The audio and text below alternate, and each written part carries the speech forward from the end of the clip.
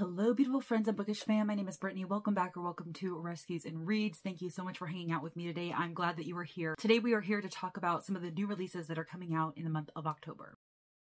In order to reduce overlap in content as much as possible, I've actually made the decision that going forward with these new release videos, I'm not going to include any of the books that I discussed in my Book of the Month prediction videos, because in those prediction videos, those are also entirely focused on releases coming out in the month in question. The only difference between the new release videos and the Book of the Month prediction videos is that the books that I feature in the prediction videos are solely chosen based on the likelihood of them being featured as Book of the Month selections, whereas the new release videos are entirely focused on books that are on my radar or books that I think you would want to have on your radar. And there is typically overlap between those two videos. Not necessarily a ton of overlap, but there is some. And so to completely eliminate that, all of the books that I'm going to talk to you about today were not featured in that October Book of the Month prediction video. So if you are interested in potentially learning about some additional new releases, please feel free to check out that prediction video, which I will be sure to link down below for you. Another added benefit of not including any of the Book of the Month predictions in this video is the fact that I will also be able to include some additional new releases that I might not have featured for the sake of time and length. So this also increases my ability to bring new releases to your attention. As always with these videos, this is not meant to be a comprehensive list. Like I just said, this is meant to be books that are currently on my radar or books that I think you would like to have on your radar. I will be reading a brief blurb or synopsis of the story to give you an idea of what they are about, so you can make the educated decision on whether or not you would like to add them to your TBR. As always, we are going in chronological order, starting with the very first Tuesday release date in October, which is the 3rd. And I'm starting off this video with a bang because this is potentially one of the biggest and most popular releases that is coming out in October, and that is Ashley Winstead's newest release, Midnight is the Darkest Hour. I'm very nervous about this book, to be honest with you, because I absolutely loved In My Dreams I Hold a Knife, but I did not love The Last Housewife. That book was pretty disappointing to me, and I don't know if it was because of my expectations or because I felt a lot of pressure going in because it was super popular. So I'm kind of going into this one trepidatiously. But I do love the fact that this is considered a gothic southern thriller. I love gothic stories, and I love especially thrillers that are set in the South because I do live here in the South and I feel that they can be very atmospheric. So let's see what it says. In her small hometown, librarian Ruth Cornier has always felt like an outsider, even as her beloved father rains fire and brimstone warnings from the pulpit at Holy Fire Baptist. Unfortunately for Ruth, the only thing the townspeople fear more than God and the devil are the myths that haunt the area, like the story of the Low Man, a vampiric figure said to steal into sinners' bedrooms and kill them on moonless nights. When a skull is found deep in the swamp next to mysterious carved symbols, Bottom Springs is thrown into uproar, and Ruth realizes only she and Everett, an old friend with a dark past, have the power to comb the town's secret underbelly in search of true evil. A dark and powerful novel like fans have come to expect from Ashley Winstead. Midnight is the Darkest Hour is an examination of the ways we've come to expect love, religion, and stories to save us, the lengths we have to go in order to take back power, and the monstrous work of being a girl in this world. So it absolutely sounds phenomenal on the outset. I am still really excited about it, but I'm gonna have to go in and see how I feel. But again, this one is coming out on the 3rd, and I know a lot of people are really